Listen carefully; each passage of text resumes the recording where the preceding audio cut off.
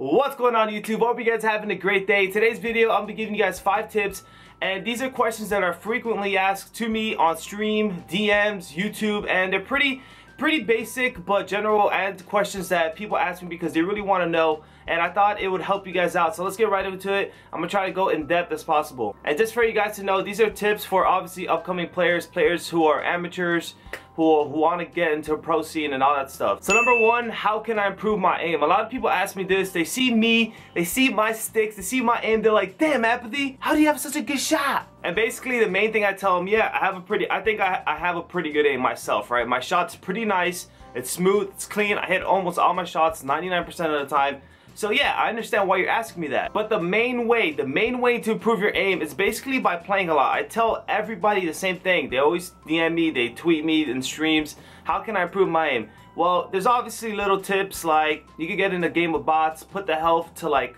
the maximum, and then shoot bots and keep practicing, keep shooting the bots, and your aim's gonna get really accurate. You're not gonna miss, right? You're just gonna be killing all the bots, and your shots is gonna be on a point after a period of time because you're gonna get so used to it. You know, you're gonna get used to snapping people, you're gonna get used to centering. So that's a good way. But the main thing is to play a lot, man. That's the way my shot got really good. You know, when you play a lot, you obviously get in a lot of gunfights. You're constantly aiming. So the more you play, the better your aim is gonna get. You know, you're gonna get in awkward gun situations. You know, you're gonna get in awkward gunfights where the guy's gonna be boosting somewhere. And the more you get in those situations, the more you're gonna learn how to like aim or maneuver, or you know, use your movement to your advantage. Like let's say you're in an awkward spot, you backdash and you aim in. You know, stuff like that. So just play a lot, guys. Play a lot. That's how you improve your aim. I also do use dome sticks, which personally I like it. I feel like it makes my shot a tad bit better. But you know, I really like it. So that if you guys want to try out dome sticks as well, then go ahead. Question number 2 is any tips for LAN? The biggest thing that I tell every person that asks me that is be confident.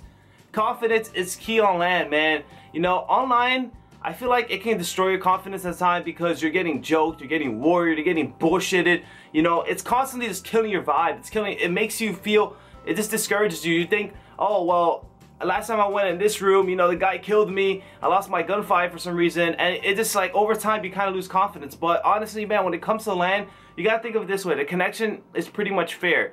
You know, if you're confident in your gun skill, pretty much in your gun skill, if you're confident, you know, you're gonna go into that room, into that game, feeling really confident. You're gonna win most of your gunfights. You know, you're gonna play better than rather, you know, just not be confident. And that's a big thing I feel like with a lot of amateur players.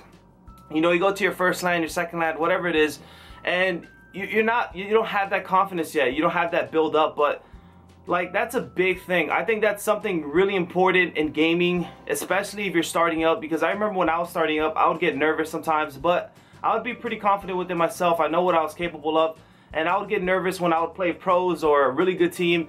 But like in that sense, like it's okay to get nervous sometimes, you know, especially when you're just starting off. You're gonna get nervous when you get on LAN, but the main thing is you gotta try to kill those nerves. You gotta be confident going into the game.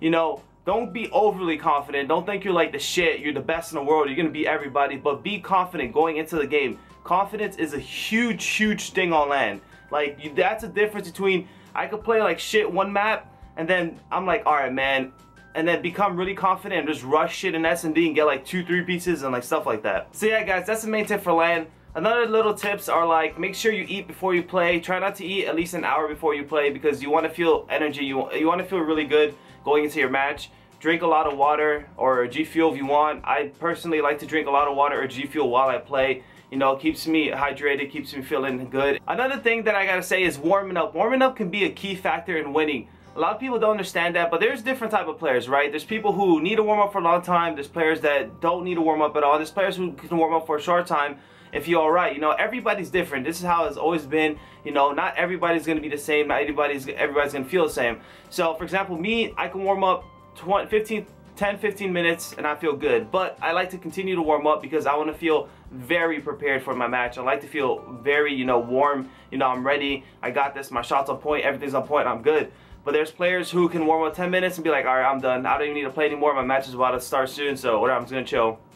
But, you know, like warming up can be a key factor at times. I've played a team that's warmed up for like an hour and then we warmed up for like 5 minutes and we lose like 3-2. Like, I'm not saying it's a huge factor, but I feel like it can be a small factor at times just because they're a little bit more prepared.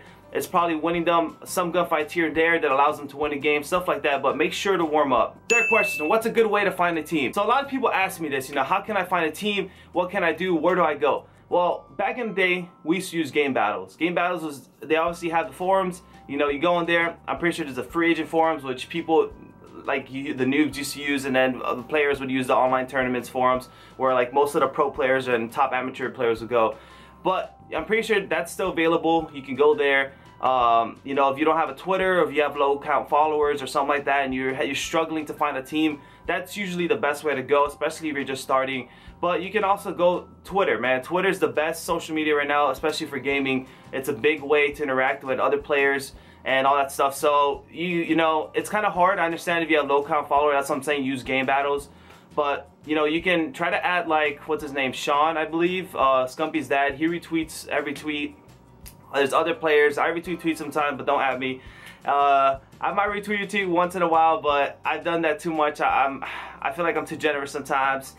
But yeah, guys, and it isn't easy, you know. A lot of people tell me, you know, I'm struggling a lot to find a team right now. What do I do? I can't find the right players. And I'm telling you, man, when I was coming up, you know, I wasn't blessed to have like good players right away. I didn't start at the start, you know. So it takes time to get with good players. At least now there's a lot of people who strive to be good. There's a lot of people who want to be good, you know, amateurs who are gunning for the top. I feel like there's more players finally playing. So it makes it a little bit easier, but at the same time, it's always going to be hard to find those really dedicated players, those players that really want to win, you know, players that share the same goals as you. But after all, you know, my way of doing it pretty much was I kept improving individually. I kept climbing up, you know, joined a good team.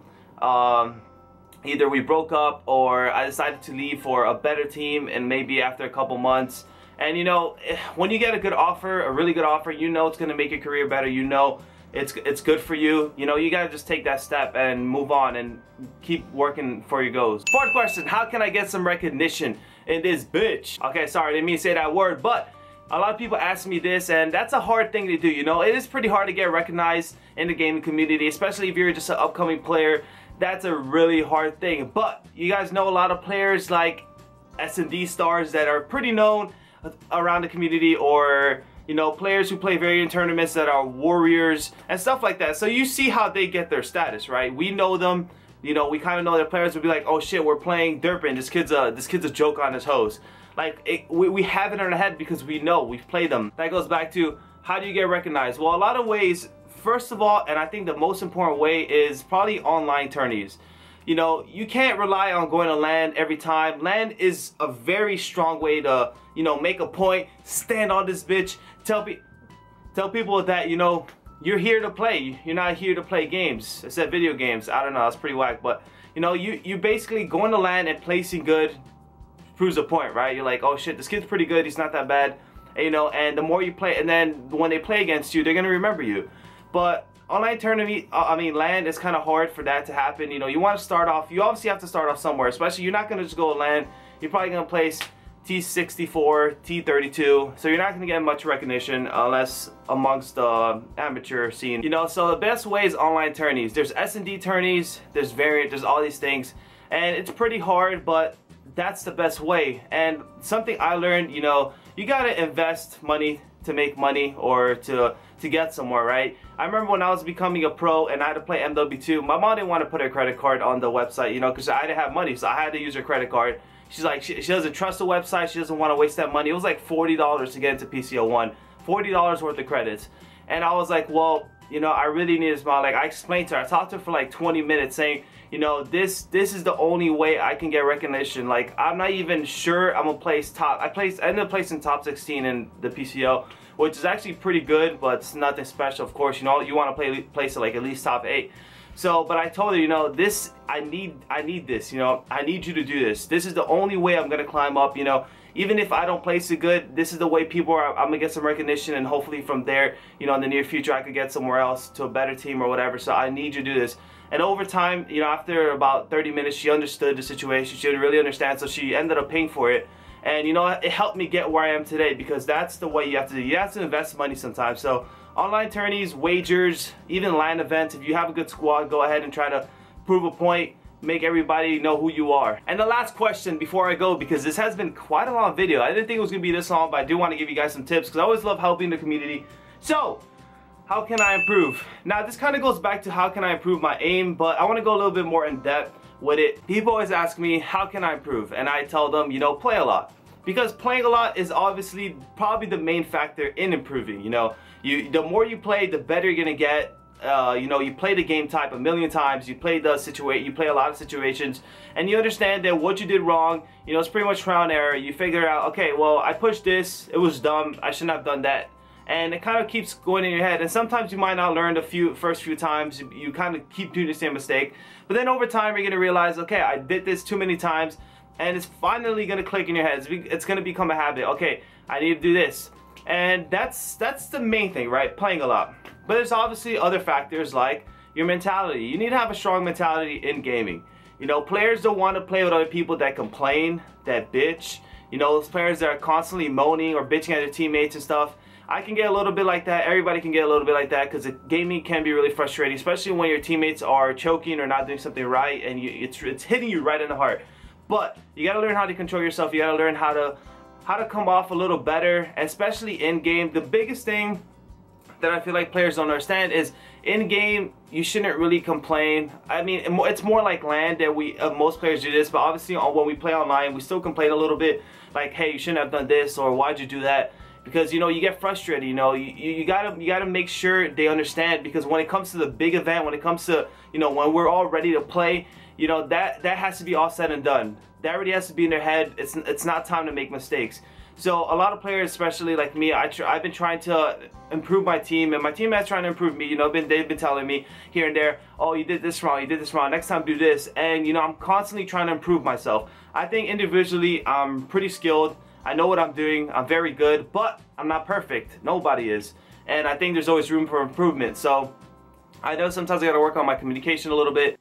And, you know, I gotta maybe on a game type, I think hardpoint I'm very solid.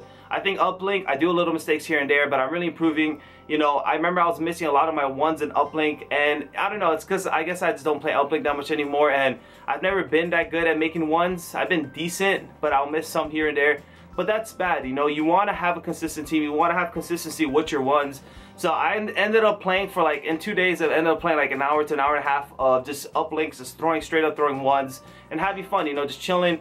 But that's a way that's something you need to do. You know, people try to compare this game and try to compare this sport, even though it's not a sport, but you got to think of it like a sport. You know, what do football players do? What do all these people do when they practice? They practice hard. They figure out their mistakes. They do this. They practice every single little thing.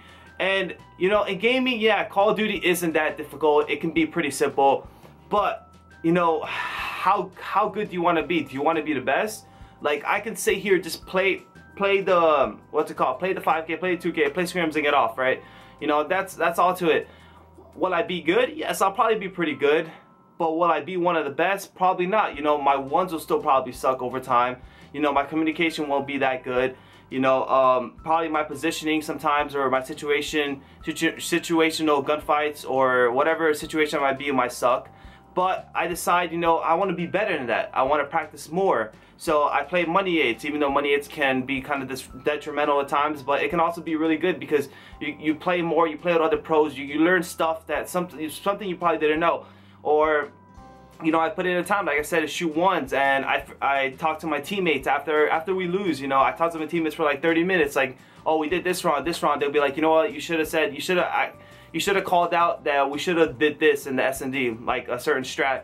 I'd be like, yeah, you know, you're right, I should have said something. I decided to, you know, just go with you guys. But in the end of the day, like, I thought they were wrong, so I should have just spoke up and said, you know what, we should have hit A. And stuff like that. And I just want to constantly improve. And right now, you know, I'm on Team Rise. We're doing pretty good. But I know I want to make this team better. I know we can be better. We got 3 events coming up: MES, DC, and then Season 3 playoffs. So I definitely want to strive to be the best, and I've been putting in time and putting in the work. So it's really simple to improve. You just got to put in the time, put in the work.